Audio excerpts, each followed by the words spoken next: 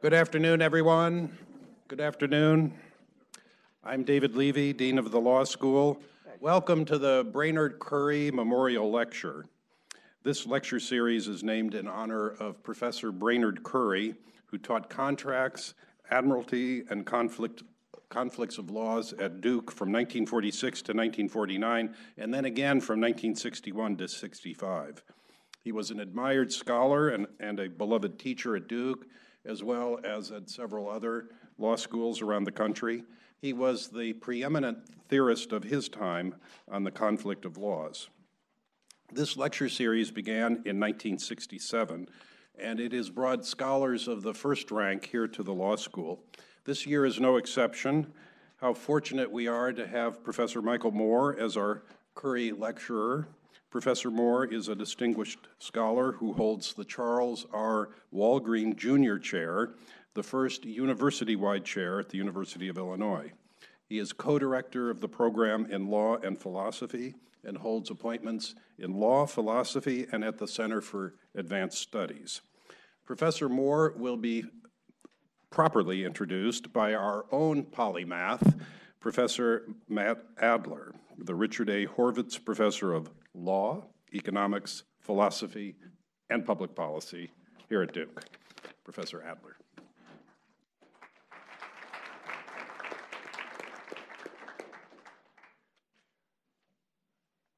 Thank you, Dean. It is my great honor to introduce our Currie lecturer, Professor Michael Moore, Charles R. Walgreen Jr., University Endowed Chair at the University of Illinois. Michael is, without doubt, one of the preeminent legal philosophers of our time. He's the author of 7 books, a couple more forthcoming, and almost 100 articles or book chapters. Michael is perhaps best known for his work on the criminal law, on causation, and on metaethics. He is the leading and most sophisticated expositor of a non-utilitarian, specifically retributivist, account of criminal punishment. Michael's 2009 book, Causation and Responsibility, is by common agreement the most important book on law and causation for at least a half century, since Hart and Honore's Causation and the Law. With respect to metaethics, Michael has vigorously defended the position known as moral realism, that there are right and knowable answers to moral and legal questions which transcend the conventions, beliefs, and practices of any particular society or group of individuals. Moral realism is now a somewhat more respectable position in academic philosophy than it was in the bad old days when the standard view was that making a moral statement was akin to expressing a preference or expressing an emotion. But Michael courageously and brilliantly defended moral realism long before it gained currency. Michael has written more about these topics than about constitutional law, but I should say that his 1985 article on a natural law theory of interpretation is a gem, worth its weight in gold. And today we will have the privilege of seeing the Moorean intellect trained once more on constitutional issues in this lecture on the elusive quest for a constitutional right to liberty. Let me finally say on a personal note that it was my great good fortune to have Michael Moore and Heidi Hurd, who's in the audience today, as senior colleagues at the University of Pennsylvania Law School when I started my law teaching career there more than 20 years ago. Michael and Heidi were, for me, the paradigms of a legal intellectual. Rigorous, self-critical, argumentative without a hint of ideology or bluster, and just plain smart. They were mentors by including me in the numerous conferences and workshops that they always seemed to be organizing, but just as importantly, by modeling what it meant to be a law professor.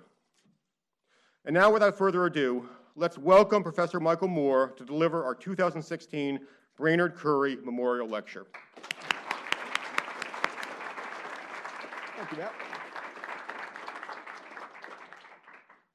Well, that was a lovely introduction by my longtime colleague and good friend, Matt Adler, and Dean Levy as well. Thank you very much for welcoming me to this lecture. Delighted to give the Currie lecture. Unbeknownst to those who invited me, Brainerd Currie was actually the co-author, co-editor of the Admiralty casebook that I used in law school, and I took Admiralty in 1966 from Mark Jubal Howe. I remember wondering at the time who he was. He unfortunately had an early death, but I am very pleased to give a lecture in a series named after this distinguished conflicts and admiralty scholar. Also very pleased to have predecessors like Roger Traynor, who was your first Currie lecturer in 1967, Chief Justice of the California Supreme Court during the years that I practiced out in San Francisco. A very distinguished string of lectures, and I'll see if I can live up to the introductory billing and to the precedent that has been set in the lecture. The topic, as this poster that was sent out, very nice poster, is the constitutional right to liberty. I see it as a two-layered topic. It's really about the right to liberty in moral and political theory, as it can then be translated into a constitutional right to liberty. The title of the talk, The Elusive Quest, is designed to capture the difficulty in both political theory and in constitutional law in dealing with the right to liberty. In political theory, from the far right, the Burkean social conservatives, to the liberal left, Ronald Dworkin and the egalitarian liberals, there is a skepticism that there is such a right to liberty in political theory. In constitutional law, as we've seen most recently last June, there's a great deal of skepticism about an unenumerated set of liberties being something the court can apply as part of the Constitution to overturn democratic legislation. So it's contested and it is elusive, and the name of the game is to see if one can help courts as they try to decide what should and should not be part of the constitutional right to liberty. The organization of the talk is in two parts, one in political theory, one in constitutional law.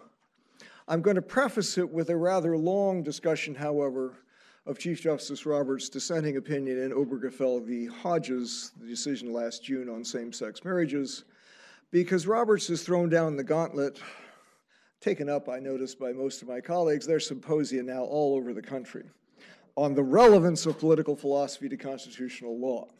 Because in his dissent, he says it's just irrelevant what political philosophy does to what we as lawyers have to do in deciding constitutional rights. So to justify my mode of organization, I thought I would take issue with the Chief Justice in his dissent. We couldn't have a more topical topic. Not only is Obergefell of recent vintage and still much a matter of contemporary dispute, but of course my former colleague on the Stanford faculty, Nino Scalia, is passing 12 days ago, and the issue of his replacement and what sort of judge will replace him will in fact occupy us enormously for the next, depending on what the Republicans do, 2 months, 12 months, whatever it's going to be. So that we're going to have this issue combined, actually, because for Scalia, Obergefell, as he says in his dissent, was the high water mark, which for him was not a term of praise, the high water mark, the furthest extension, he said, he could imagine of the court's claimed power to declare liberties not enumerated in the Constitution, nonetheless a right of every citizen. So the topic is going to be in front of us. I noticed Ted Cruz already has the jump on us. His questions for the Senate Judiciary Committee from 2014 onward were specifically on substantive due process, fundamental liberties, and even more specifically on the right to marriage with regard to same-sex marriages as issues to ask each judicial nominee before the Senate Judiciary Committee. So this issue is going to be with us at the forefront of political discussion for the next at least year, depending on how much delay is on the replacement.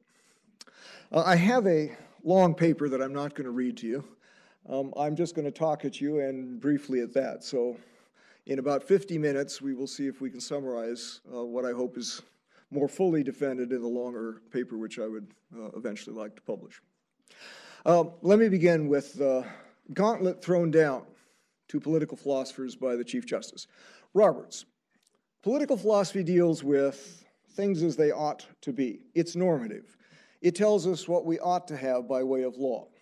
Judges are bound by the law that we have. Their obligation is to apply the law and only the law, but the law as it is, not the law as it ought to be, the familiar distinction between is and ought of a certain kind of jurisprudence. I think that sounds better than it is, Because if you think about the law as it is, can the law as it is actually incorporate things that, until incorporated, are plainly not legal? So the young professor at George Mason last week I was chatting with, he said, well, try this example. Suppose Marco Rubio was slightly younger than he is, so the issue came up as to whether he really is 35 and thus eligible under the Constitution to serve as president should he be elected. You look at his birth certificate, you look at the present date. How do you figure out whether he's 35 if you're a judge? Well, you have to do some subtraction. Birth date from present date to see at the time of the election whether he'll be 35 or not. Well, but that's arithmetic, not law. But you think, no, I think when it says 35, the Constitution intends you to do some non-legal things like use arithmetic. Now, suppose a legal standard doesn't use arithmetic. Suppose it uses what John Locke in his lectures in 1660 said is a lot like arithmetic, the famous quotation of Locke. You can know the truths of the natural rights of man with the certainty that you can know the truths of mathematics. True son of the Enlightenment, John. But nonetheless, suppose now it's moral knowledge. Suppose you're a judge and the standard in front of you says, you're to give the child in a disputed custody case of divorce to that parent that will maximize the best interest of the child. Or you're in a deportation proceeding under a federal statute that says a resident alien can be deported if convicted of a crime of moral turpitude. Or you're in a citizenship proceeding which under federal statute is to be decided if you have good moral character. Don't those statutes direct you as a judge to figure out what good moral character is, what the good life is that you can maximize by custody adjudication, and whether or not someone has done some breach of morality? Indeed, how would you figure that out? Unless you did the moral reasoning that the law requires you to do the legal reasoning. So that separation prima facie is suspect when you're interpreting clauses that say your job as a judge is to give every citizen the process that is due them, the protection of the laws that is equal, punishments that are not cruel, searches that are not unreasonable, and the like. In each instance, it looks like you're being directed to figure out for yourself what equality is, in the case of liberty, what liberty is, not because it's something else, but because the law directs you to make that calculation, as hard as it might be. So when I hear the Chief Justice, joined incidentally by Scalia and Thomas in his dissent, in Obergefell, complain about academics in general, his famous Fourth Circuit comment of a few years ago was, you know, you pick up a law review, what are you likely to find? Probably Immanuel Kant on the relevance of 18th century evidence law to the categorical imperative. There's a certain suspicion of academics that they're not doing anything relevant to the law. That's a suspicion that I think one needs to combat. I prefer the story of Harry Blackman, who used to go out to the Aspen Institute in the summers. So with Norval Morris at the University of Chicago, he could sit around and discuss the Hart-Devlin debate, not because in his opinions he would adopt Hart or Devlin or Mill or anybody else, but so that he would have a better insight into what liberty was that under substantive due process he saw it as his job to protect. Very different attitude.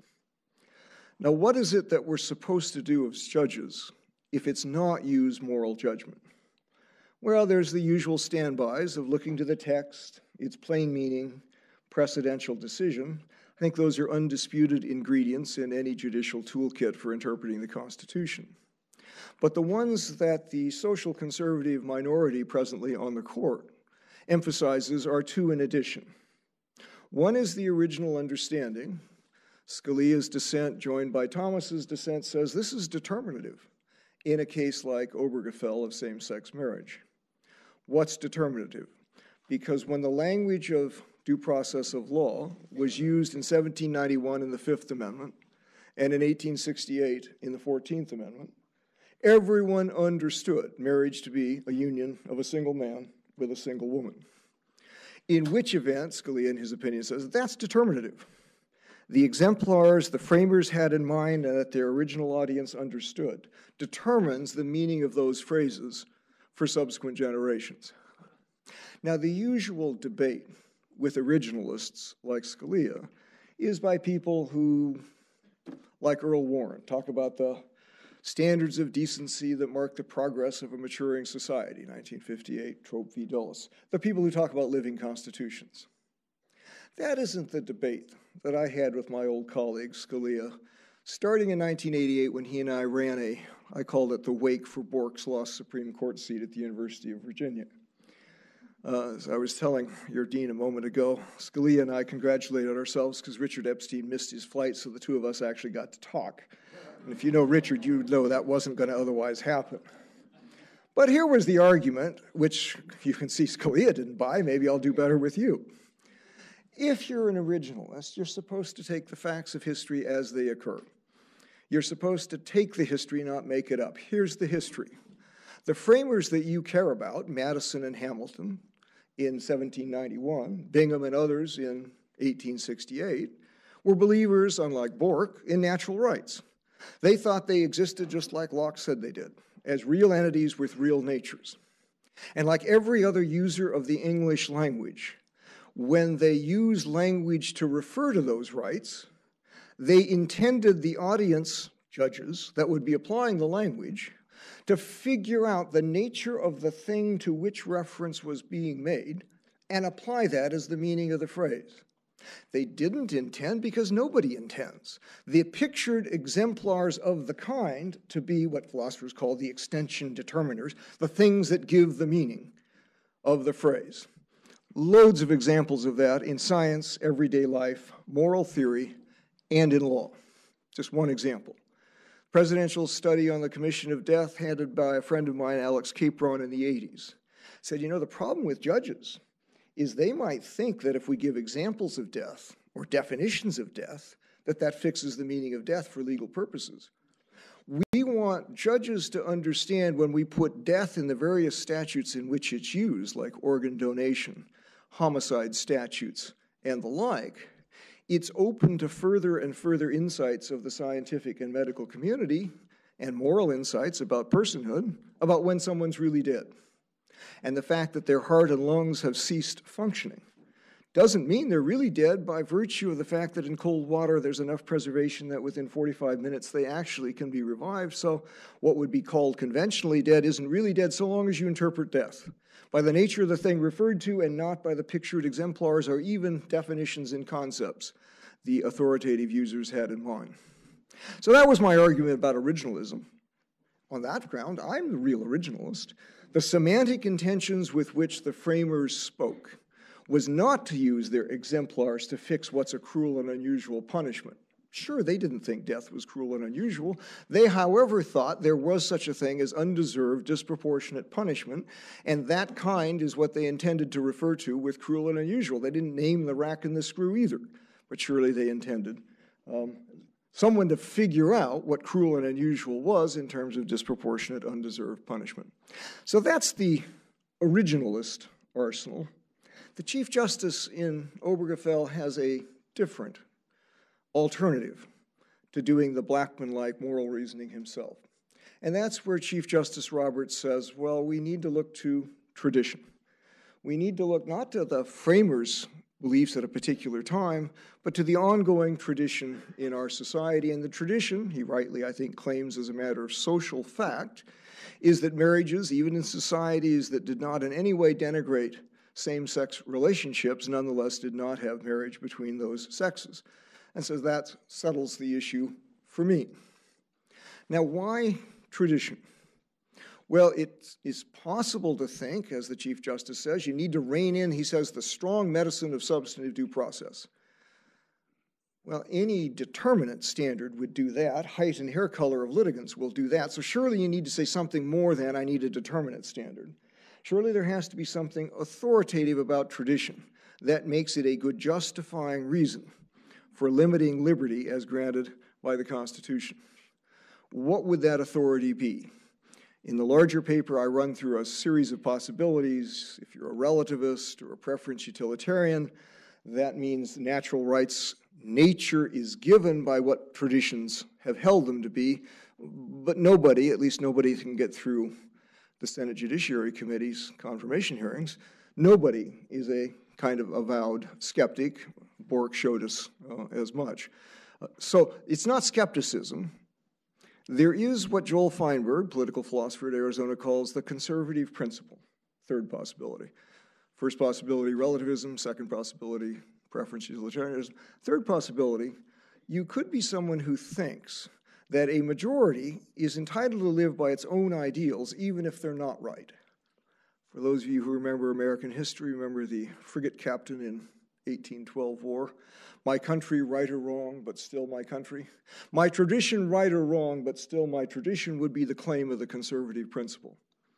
Think for a moment what that means. So, I really value my marriage to someone of the opposite sex and of the same race. Does that give me, and most Americans do the same, we share those preferences and those beliefs, we have a tradition. Does that give me a reason to demand that you also conform? Just for what reason? Because I want society to look like me. I can't imagine a principle more inimical to liberty than the idea that although the tradition makes no moral claims to being morally correct or required, it nonetheless has a claim just by virtue of conformity. I can imagine a non-liberal society that likes that. Hard to imagine a society where the rights of the minority were 1/2 of what we were supposed to get under this constitutional scheme against impositions of the majority if they were not for a better reason than that one. I don't think any of these are what Chief Justice Roberts believes. I think he's a Burkean conservative. I think what he thinks is what Burke said with respect to Locke and Rousseau, specifically on the right to liberty in the late 18th century. Traditions have wisdom in them that no individual intelligence should have the effrontery to challenge. How could it be, he said, that an individual could go against the collective wisdom of the ages, specifically to Locke and Rousseau, on the right to liberty? What makes you think your intelligence can in fact go against the wisdom that has come down through centuries of other people just as smart as you thinking about it? There, I think Roberts is quite sincere in his opinion when he says, who do we think we are, in his dissent, showing a modesty of judgment as well as a modesty of power with regard to the Supreme Court's ability to go against tradition for millennia on what kinds of people can get merit. I actually have said I think there's quite something, I wrote a paper on Burke years ago, quite something to the Burkean notion. Whatever you can be right about, as Matt Adler said, I'm one of those who think, like Locke, you can be right about moral questions, you can be wrong about. And if you can be wrong about it and other people sincerely disagree with you whom you respect, that's a reason to wonder whether you've got it right. Perfectly true. On the other hand, it cannot be, for a rational creature, a complete suspension of judgment. That one time, a generation ago, famous tract of judicial conservatism, John Hart Ely's Democracy and Distrust, which is as skeptical as anybody about a judge's ability to apply unenumerated rights, used to say, if you look at what traditions in America are, you tend to think of nice things, Palco v. Connecticut, sort of nice stuff, but remember the traditions where people like I and Ely grew up. Our tradition was all people of another race had to be out of town at sunset. The whistle went off and you had to leave. You rode people out of rail. There are evil traditions, and the evil of them is not to be judged by tradition. It's by the judge's own judgment of how right or how wrong does tradition get it. So whatever weight you give to tradition, it can't be the last question, even if it were the first, for someone like Chief Justice Roberts. He says in his dissent he does not think the Constitution adopts John Stuart Mill any more, as Holmes said, than it adopts Spencer and others of his day in political philosophy. Surely right. But that's only to say judges have a much tougher job. They don't get to spout Mill or Aquinas or Rawls or Nozick or anybody else. They have to figure out for themselves what rights people have when something is unequal, when something is unjust because depriving of liberty. Tougher job. Remember our Madisonian compromise. There are two good things intrinsically. There's democracy, the right of the majority to rule, and there are the rights of individuals that the Democratic majority cannot overturn, and the jobs judge in our constitutional democracy is to do both of those. You don't get to do just one. Well, as my father used to say, that's sounding a bit like a sermon, so let me move on. With respect then to the two main topics, the main show, It's one thing to extol judges, to figure out things like liberty, equality, property, the three rights of our revolution. It's another to say, well, how would you do the job yourself? So the remaining part of my remarks is, what do I think it is? Not so judges can write it down, but as a prod to thought, the way Blackman used the Aspen Institute, as a prod to thought in doing the thinking they have to do to exercise their constitutional responsibilities. Take political philosophy first. Here's three rather immodest questions. Do we have any natural rights? Is the right to liberty one of them? And if so, what's its content? Now, the first one is something we're not going to settle today. As Matt said, I've defended that at whatever length I could in past writings. I do think we have natural rights. It's a form of objectivism. It is true that natural as a word is a very unfortunate choice. It sort of scares people. It makes them think that they think of Justice Holmes when he said in Southern Pacific v. Jensen, what's the natural law? It's this brooding omnipresence in the sky, right? It's sort of like Aurora Borealis, but without the lights. A natural phenomenon that is nonetheless ghostly and spooky. Get rid of the word natural. I was at the last seminar that H.L.A. Hart had at Oxford when a young legal philosopher that Heidi knows well was giving a paper on natural law, natural rights. Finally, Herbert couldn't stand it anymore, says, what do you mean by natural? And this young guy, so taken aback by the senior philosopher of the English-speaking legal tradition, asking him the obvious question, took off into this, well, if you're in the leafy green forest, I think he even had some wood nymphs in there. Hart couldn't stand it. He said, so basically just doing what comes naturally, right? So you need to get all those connotations out of it. All you mean are the sorts of things we were debating in our last presidency with the second Bush. The human rights, the moral rights people have, as Douglas says in Griswold, that are not created by the Constitution even when they're named by the Constitution. Rights, as he said, older than our Bill of Rights, which Biden picked up in his confirmation hearings for Thomas. Namely, the kinds of rights you get as a human being that are antecedent to the law that the law can name but doesn't create, like the right not to be tortured at issue in the last administration, or perhaps not the right to be assassinated at issue in the present administration with its targeted killings. That's what you should mean by natural rights. Do people dispute them? Of course they do. Jeremy Bentham, no slouch when it came to ethics, called them nonsense on stilts. Full quote, rights are nonsense, natural rights are nonsense on stilts. But it's easier for us in our tradition, because in our tradition, as I said, the Madisonian Compromise says there's two things that are intrinsically good, democracy and the limits on democracy of natural rights. If you don't believe in the second thing, it's got to be really hard to make sense of this enterprise called judicial review, which is mostly what Ely's book was about. Not being a believer in natural rights, he said the only thing you should promote is democracy because the other stuff doesn't exist. If you think it exists, you got two things to protect. Hard to make sense of it if you don't think that. So let's just assume there are natural rights. Is the right to liberty one of them? My second question. Well, creep up on the Burkean skepticism that there is no right to liberty in the following set of questions, 4 of them. One is, what do you mean by liberty? Some people have written an enormous amount about it. It's a word that's much overused. I used the example of Mel Gibson in Braveheart, a film that I do not admire. He has William Wallace in 1307 dying, shouting the word freedom. God only knows what 1307 freedom meant to William Wallace. I think it meant get the damn British off my back. But the famous book by Isaiah Berlin, 4 essays on liberty, says there's over 200 senses of the word. So you need to do some stipulation. Let me shortcut it. I think Clarence Thomas in his dissent in Obergefell is absolutely right. The liberty enshrined in the Constitution is what Berlin would have called negative liberty. His famous distinction, Berlin's, between positive liberty, which is the opportunity to get something, and negative liberty, which is the absence of one of the things, but only one of the things, that prevents you from having that opportunity, which is legal restraint, coercive sanctions. So, negative liberty, absence of restraint. Now, Thomas makes that a very interesting question, Obergefell, by the vagueness of what a restraint is. The clear case is a criminal prohibition with coercive sanctions. That's a restraint, the absence of which is negative liberty. Thomas, yeah, but in the cases of marriage, they're not prohibiting marriage, they're just not offering you marriage if you're of the same sex. He doesn't do this, but say the same thing for Loving v. Virginia, the miscegenation case in the 1960s that the Supreme Court decided.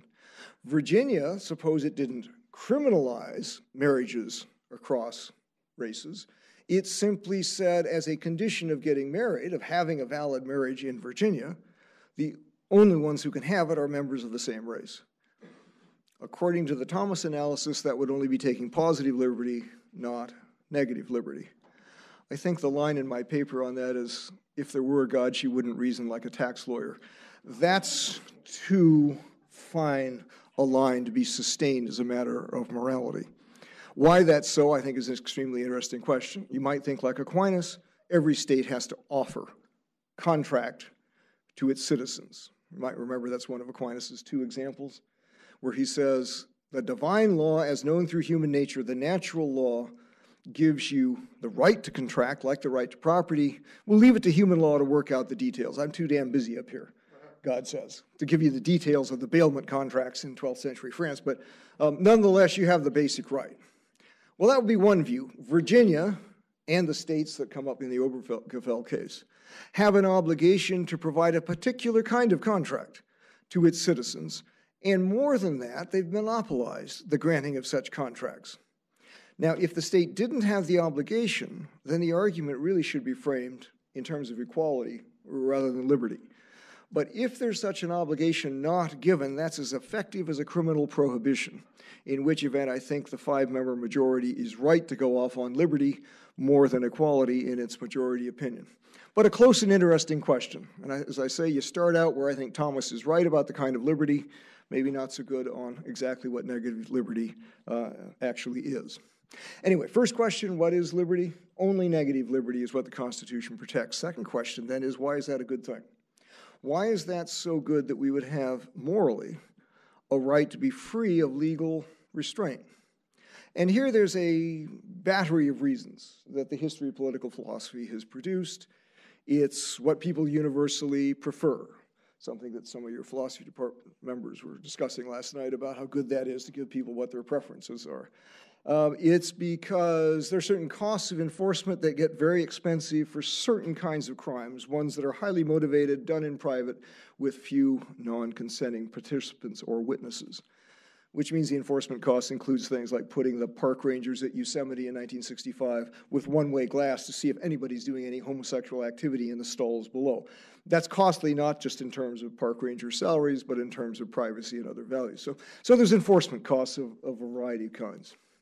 There's the crime tariff, where if in fact artificially restrict the supply of goods to those willing to break the law, all of a sudden you financed organized crime. If you prohibit that stuff, as the government of Colombia, I was at Buffalo in 1992 when they presented their reparation demands to the United States government, you've ruined our government infrastructure by making criminal the use of recreational drugs such that the enormous profits is what has made our government actually not work.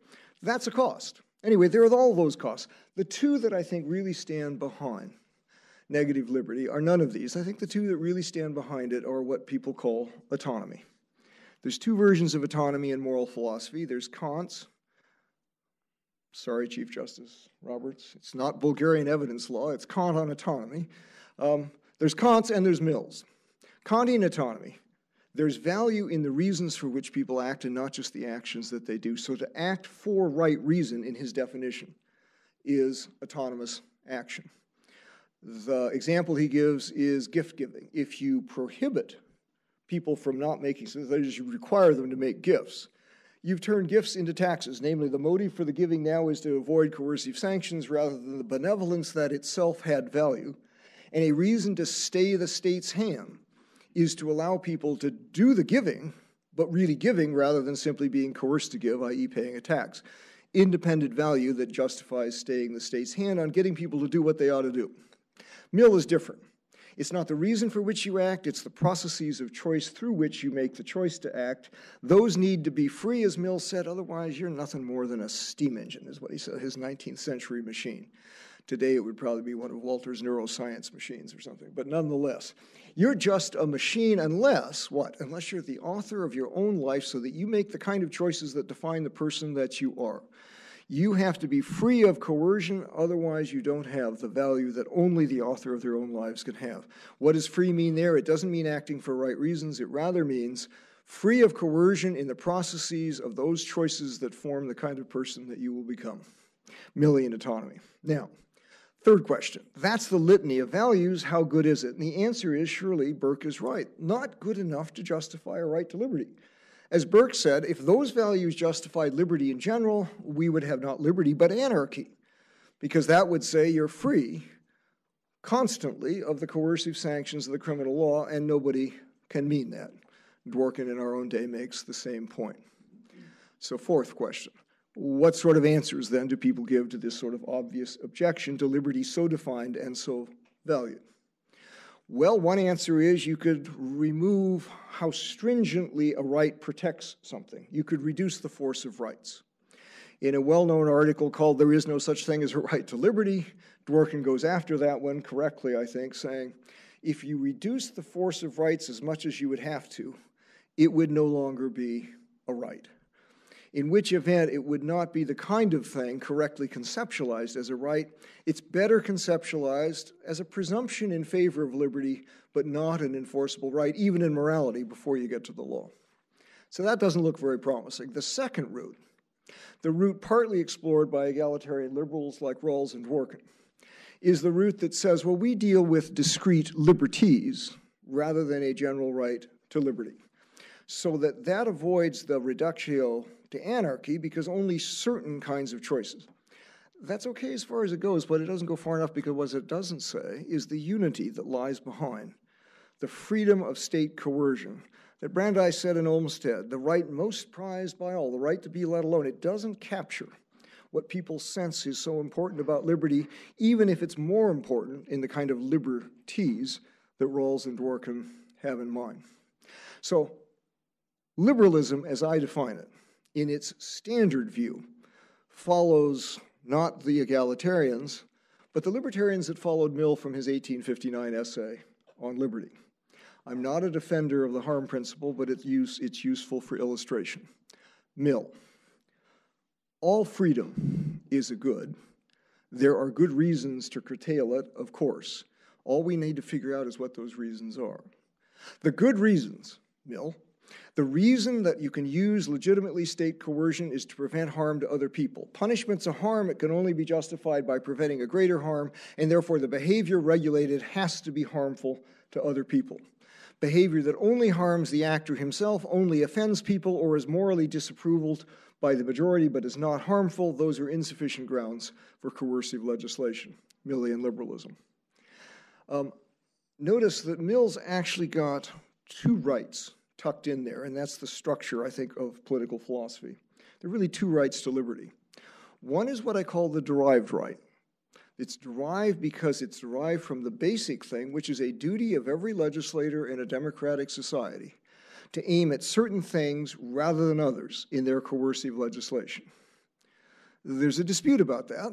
The Millian critic, Sir James Fitzjames Stephen, foremost exponent of the criminal law of England in the 19th century, had said, in a democracy, the only thing that limits a legislator is what most of his constituents believe, and he should simply represent their views.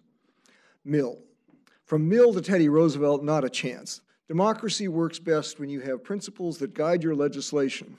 And if, on regular free elections, the electorate doesn't like it, they throw you out of office despite having had the advantage of the bully pulpit to have convinced them otherwise. That looks like a better notion of democracy, Mill said, in which event? First right to liberty, the right derivative of the legislative obligation to only use some reasons and not others to justify coercion. The second right is the right that Blackman, O'Connor, and others have sought, the right to define a sphere, or in O'Connor's words, a realm of liberty, a kind of action that is relatively immune to state regulation except for the most compelling kinds of reasons. That protects actions against state coercion for any reason, whereas the first right only protects you against certain kinds of reasons, although potentially protects any action. So Mill has the harm principle to do both sets of work.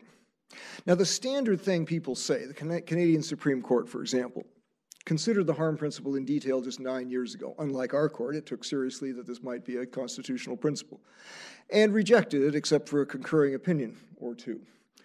It should be rejected. The harm principle misses something essential. It's not the problem that Stevens, if you took virtually any criminal law class in America, like up at the University of Chicago, Bruce Harcourt's class, it's not the problem that all actions harm others. Even if that were true, it's irrelevant to this point. The derived right to liberty looks to the reasons for legislation. So even if riding a motorcycle without a helmet doesn't just hurt the rider, but hurts others with health costs or with blood on the highway, if you're asking the motivational question, yeah, but were those harms the ones that motivated the passage of the legislation? That's not a question that is in any way affected by there being multiple consequences of every action. So that objection passes by the by. The real objection to the harm principle is the utilitarianism behind it. Criminal law, as Matthew says, I have said for a long time, has to have something to do with moral blameworthiness. It's harsh treatment imposed with moral censure, and it's only fairly imposed on someone who deserves it, i.e. by their culpable wrongdoing, they've in fact deserved the kind of harsh treatment we think of as criminal punishment. That means the principle of criminal legislation ought not to be for behavior that harms, but rather for behavior that itself is morally wrong.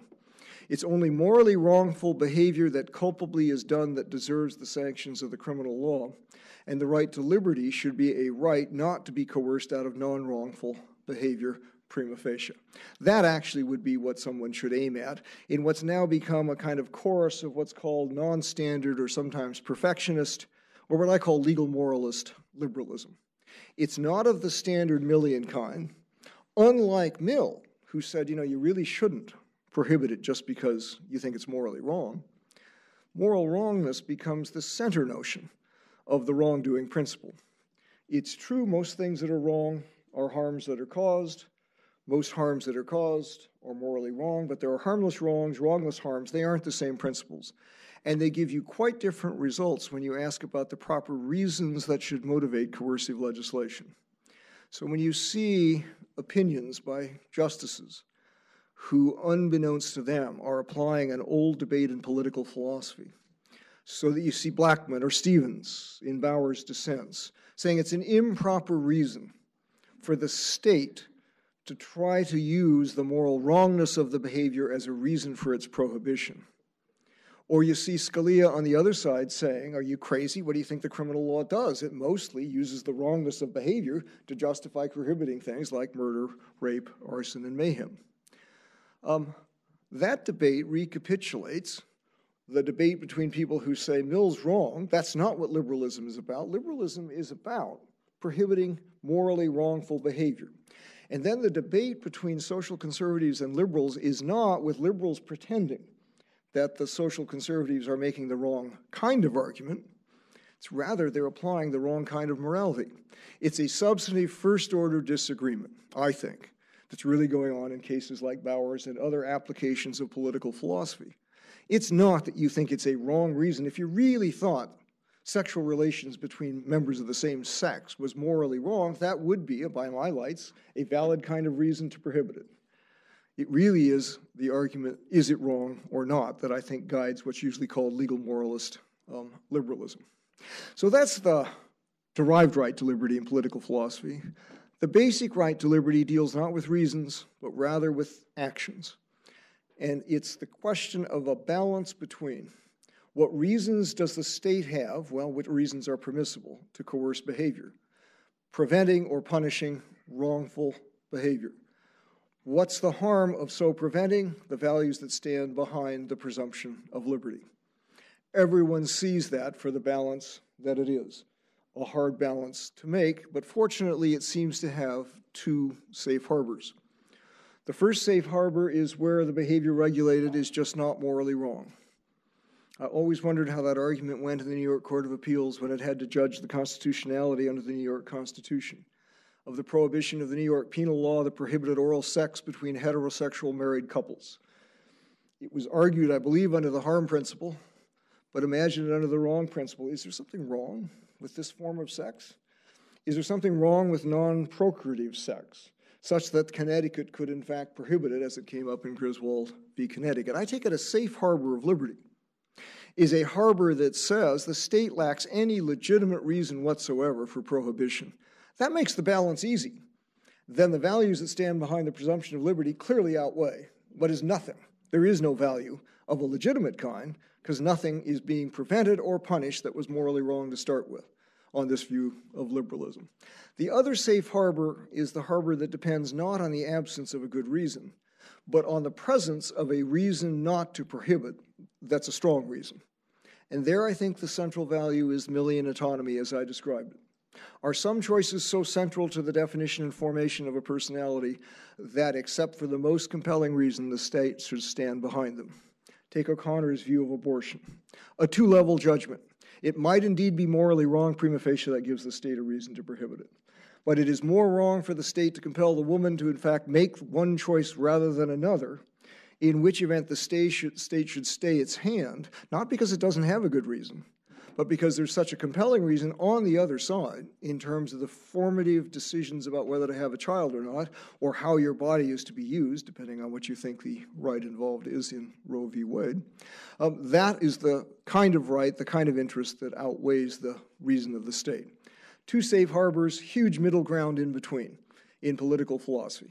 Namely, there's some reason for some minor social wrongs, but by and large, the reason's not good enough. We don't criminalize promise breaking, negligent torts, all the things that Judith Shlar in her book called the ordinary vices that we engage in daily life. We don't, even though we recognize there's some wrongness being engaged in. Why is that? Because the liberty to engage in it is worth more. More important, you make the free choice than the right choice on those kinds of issues. Quickly then on constitutional law. Suppose there are these two rights that we all have. A right not to be coerced for the wrong reasons, and a right not to be coerced for any reason, unless it's A, a good reason, the kind that's permissible, and B, good enough to outweigh the need to have autonomous choices for certain kinds of choices. Two sorts of rights. Constitutional law could easily mirror them. The simple view would be for every natural right, there's a constitutional right. That's too simple.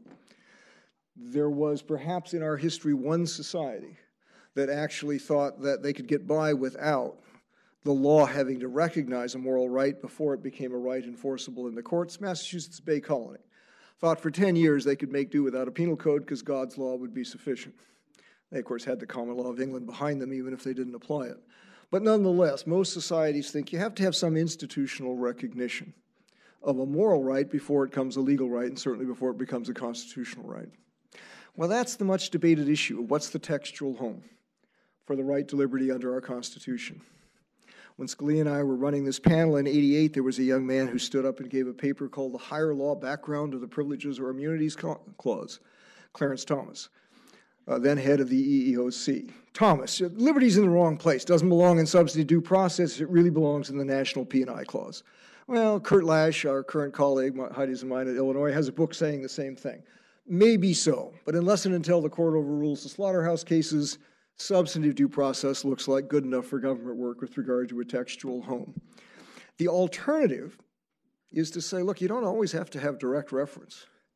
The Constitution could do what Douglas, with his clumsy, just absolutely almost negligent lack of care for judicial precision, said in Griswold, when he talked about the emanations from the penumbras of no less than 5 amendments, none of which included the due process clauses. The point wasn't as bad as the mode of its expression. James Wilson, legal architect of the American Revolution, in his article on natural rights says, of all the rights we fought our revolution for, liberty is the foundational one. Indeed, it is at the base of all the other rights. It is the right foremost amongst all rights that are more enumerated in our documents. If that's what you think, then the right to liberty has textual reference, not of a direct sort, but of a presupposed indirect sort. Anyway, you need institutional support of that kind to make it into a constitutional right. You also, I think, need a standard that makes it justiciable. It has to be administrable. There's nothing in morality about administering rights. And thirdly, you need to, in fact, have respect for the co-branches of government that, in fact, have judgments on these issues, legislature and executive. You need some restraint of comity for other branches. With those three things, you can then take the political philosophy, filter it through, and perhaps get a constitutional right. In the case of liberty, look what happens when you do that. The derived right to liberty, when you're addressing individual legislators, is non-problematic psychologically because you're telling them what to aim at in their legislation. But put that doctrine in the hands of a court, and now a court has to decide what not a legislator believed, but what the legislature was trying to do. What was its motives?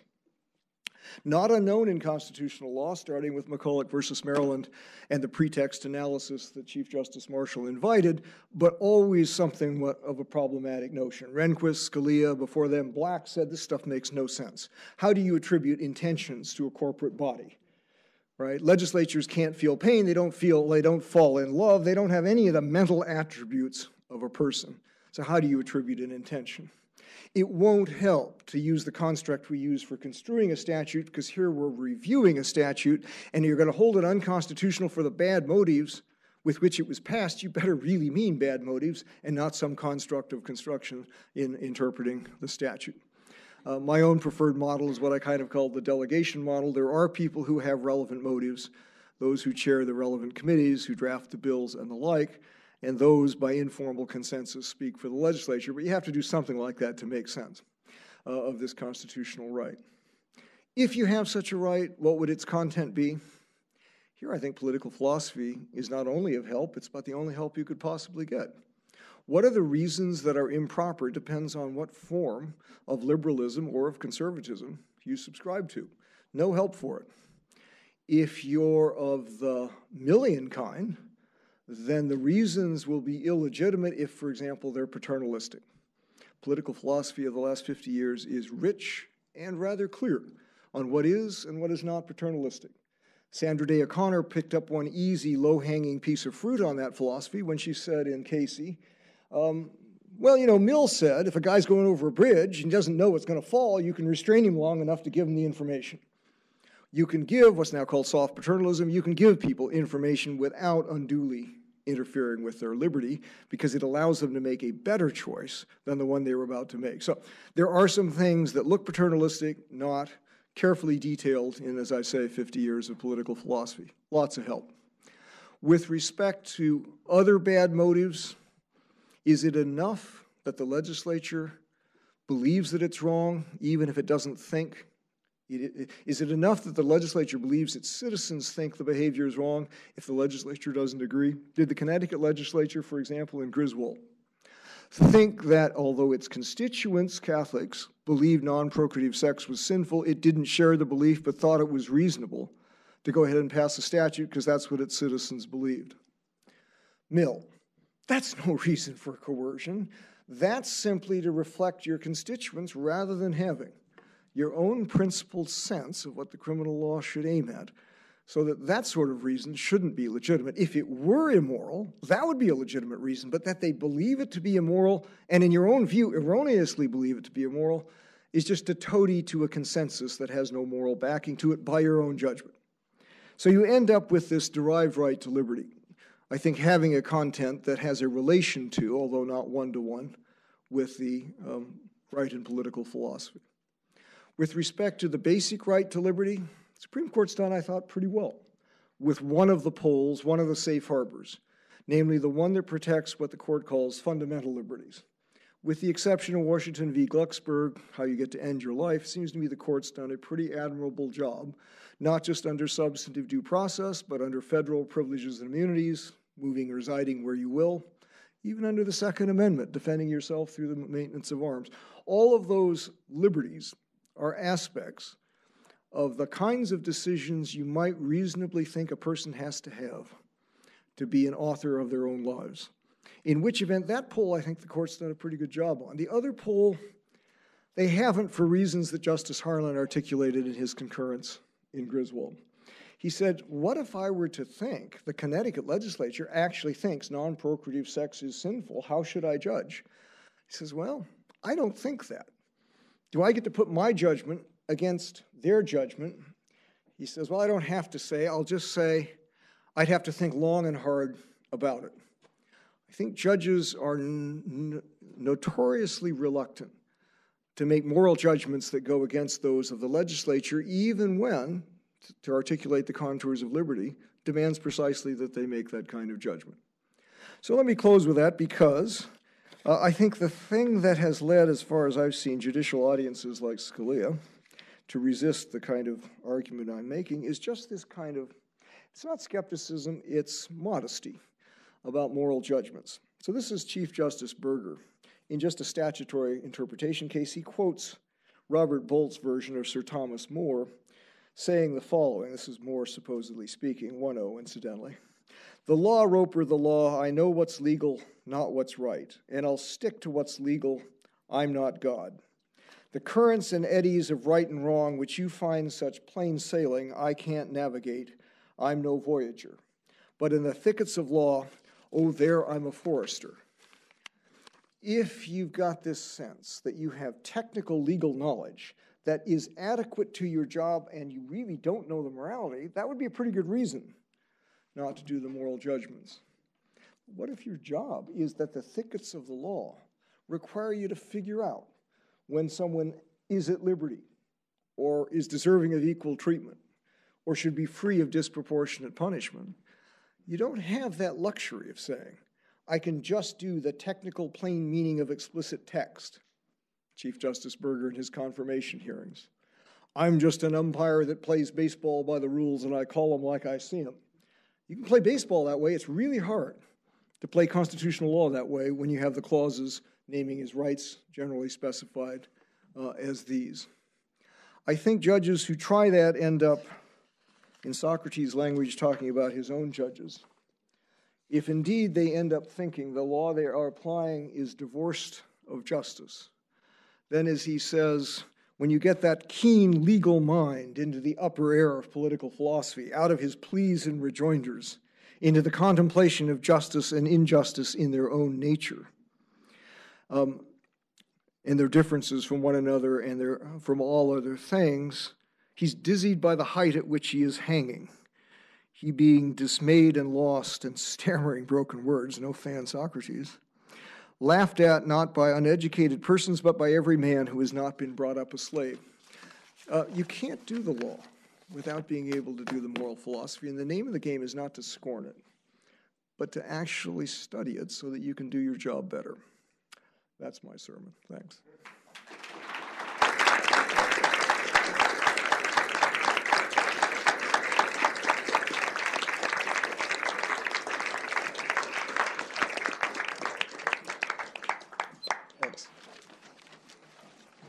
Thank you. In view of the hour, we are adjourned. Thank you. That was wonderful.